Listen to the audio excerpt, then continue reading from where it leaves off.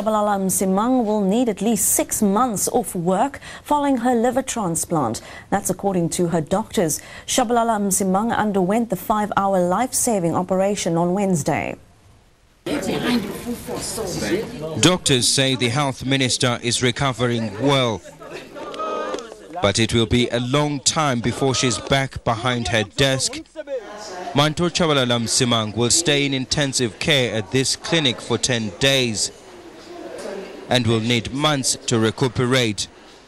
At the first official briefing following the operation, doctors also revealed that the health minister will spend the rest of her life taking medication to prevent her body rejecting the new liver.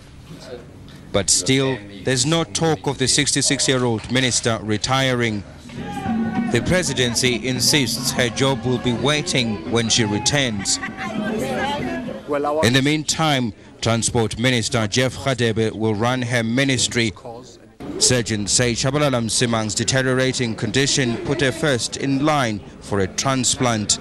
We select our liver transplant recipients on that basis, and the minister, because of her condition, scored the highest points, therefore got the liver that came up. Without it, she would have died within months.